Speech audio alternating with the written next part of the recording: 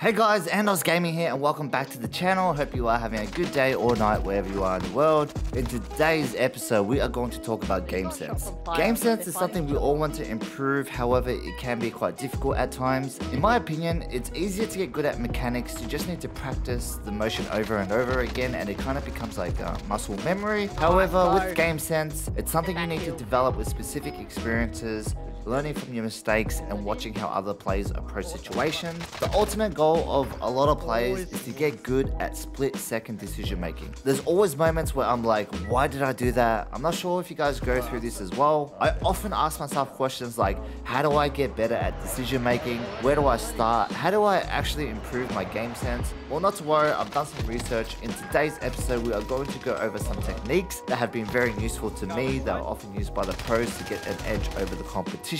We'll also cover other topics like movement and how to hold stairs the correct way. I hope you guys enjoyed today's episode. By the end of the video, you should be able to use these tips to help you get better results on Warzone. With the intro out of the way, let's continue.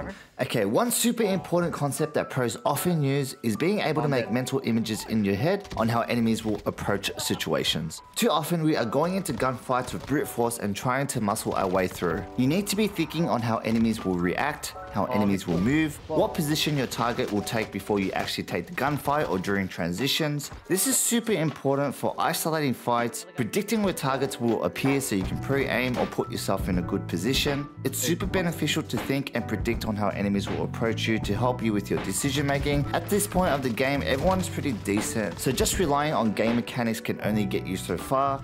Game sense, positioning, and decision making before or during gunfights are more important than ever. I'm going to break down a couple of simple scenarios to emphasize further about making reads, about making mental images in your mind to give yourself the advantage. In this scenario, I'm going to get into a gunfight. I'm able to predict when the enemy is going to chow me. I'm able to break the target's camera. Let's slow it down and break down the thought process. Oh, that combat scout. Oh, someone's looking at me to my left and right. Up top. No!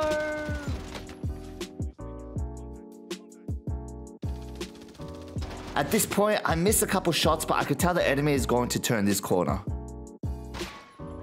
He jumped out. I broke armor at this point. Now I'm thinking the target is behind cover and will swing into this gap over here.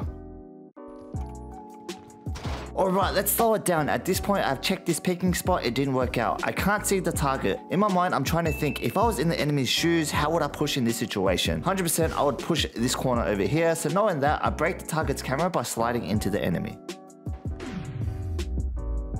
This is how you break people's cameras, just slide into them when they're pushing you. As you can see, the target is looking to the right, I'm ready to attack and out of sight. Even in fast-paced gunfights, try to think about how targets will push you, what flanks they will use to attack you, or if you were them, how would you attack? Try to build a mental image in your head as to where the target is. With all the intel going through your mind, try to use that information to plan your next move. The approach is you want to play chess while your enemy is playing checkers. Being a couple steps ahead can make you lethal on the Warzone. Let's break down another scenario to emphasize this further. In this scenario, I use the bounty to my advantage and make some reads to save time and effort. Using bounties and UAVs is the most efficient way to gather intel in Warzone. I notice a bounty to my right. Straight away, I play a quick scenario in my head. I don't want to let the enemy go upstairs, it's just going to cause issues later. Knowing that, I don't get my loadout and quickly push the building. If I was the target, I would definitely take this building. It just seems like the safest spot, so I try to be proactive. Basically, at this point, I'm making a mental image in my head that the target will appear around the corner. I pre-aim, trust my instincts, using intel to my advantage to get the easy kill. That may have been a simple scenario, but it's a really good example of just trying to think a couple of steps ahead of the enemy and how it can really benefit you. Before we continue, if you are enjoying the content or find any value throughout the video, please smash that like button. It does help me out a whole heap. Remember to sub to the YouTube channel for more tips and tricks videos so you don't miss out. I also stream on Twitch at AndosGaming TV. Remember to drop by, come say hello. I do have a face cam set up and we'll try to answer any questions when possible. It's just good vibes. With that out of the way, let's continue. In this breakdown, we are going to talk about reading rotations. When you pop a UAV, don't just assume the enemy will stay in that specific spot. Targets will always rotate, so it's your job to predict those rotations, and best case scenario is to catch people during transitions. I will emphasize what I mean further in the next breakdown. So I've popped my UAV. I've got 2 targets on my left and 3 targets on my right. I've got a few options. In my head, I want to take the fight with the least amount of risk so I can rack up a high kill gain. I think some of the easiest kills in Warzone is when you catch people mid-transition. Notice how the target located at electronics is outside the circle. This means this enemy needs to rotate in. I'll quickly make a read here that the enemy will probably rotate towards train station to get high ground or access to buy. So I'll trust my judgment and proceed accordingly.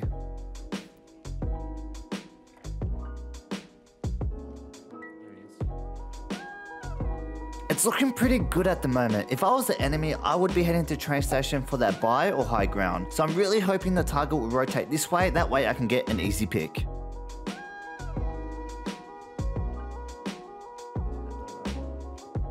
Notice how I'm pre-aiming the door. I'm just prepared for this gunfight. In my head, I already have a mental image of the target appearing. I've got the UAV intel as well. I'm ready to shoot to get the easy kill.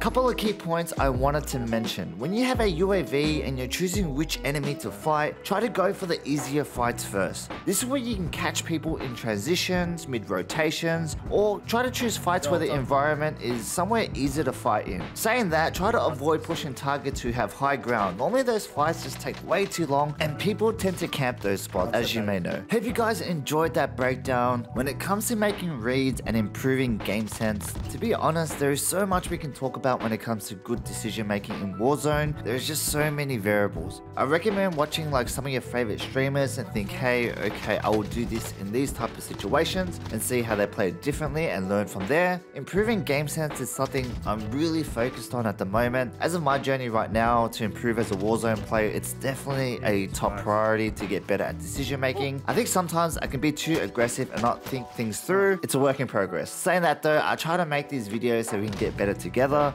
Comment below on some of the things you want to get better at Warzone at. Please let me know. Anyways, onto some fun stuff now. I'm going to break down a movement scenario and explain my thought process as to what I'm thinking about when fighting 3 enemies at once. I will provide some tips to help you understand the ego chow, when to do it, the thought process behind it, what you should do right after a kill if you don't have an exit plan, and so on. Let's begin.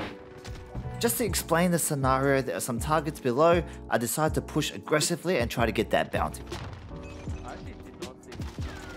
I have no idea how many people are in this room. All I know is the bounty is probably pre-aiming this door, so I slide cancel in and try to break the target's camera.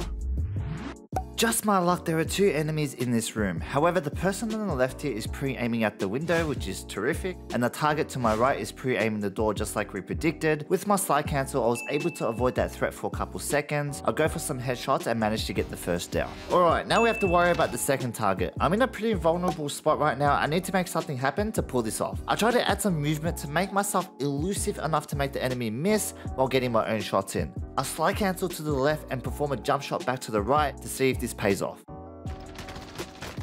And then this target pops out of nowhere, kinda surprised me to be honest. Probably just finished using the bathroom and decided to join the fight. I quickly flick over as a reaction, but I'm on 0 ammo, it's not looking good.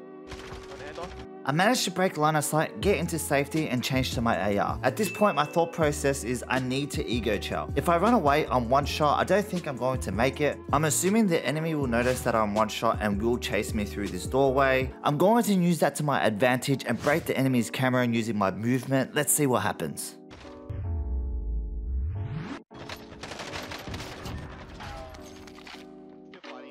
Hope you guys enjoyed that breakdown. Let's rewind it for a couple seconds, played in real time, and there are a couple of things I want to mention as well. When fighting multiple targets, remember to utilize movement after each down. If you're versing good players, having that elusive movement between transitions can get you over the line. Remember to ego chow in certain situations. Use the enemy's movement to your advantage when you're on the back foot and break cameras. Basically, you want to jump towards the enemy and get behind them as shown in the example to break cameras. Super useful technique to get you out of sticky situations. Well, that is it for today's video. Hope you guys enjoyed the content. Just some final thoughts about today's topic. Remember to make reads and mental images in your head on how the enemy is going to play. As mentioned, you want to be playing chess while other people are playing checkers. Try to analyze situations a few steps ahead and practice thinking things through to improve your decision making. It will take some time to get used to because we're so used to reacting. However, if you make a conscious effort on your decision making, you should definitely improve. I hope this video has helped you in some kind of way. I did mention I was going to cover on how to hold stairs in Warzone. Warzone, but kind of ran out of time. I will cover that scenario in a future video. If you learn anything new or find any value in today's episode, remember to smash that like button. It does help me out a lot. Sub to the YouTube channel for more tips and tricks videos, and I do stream at AndosGaming TV on Twitch. I'll leave a link in the description. Remember to drop by and say hello. As always, I wish you guys all the best and good luck on the Warzone.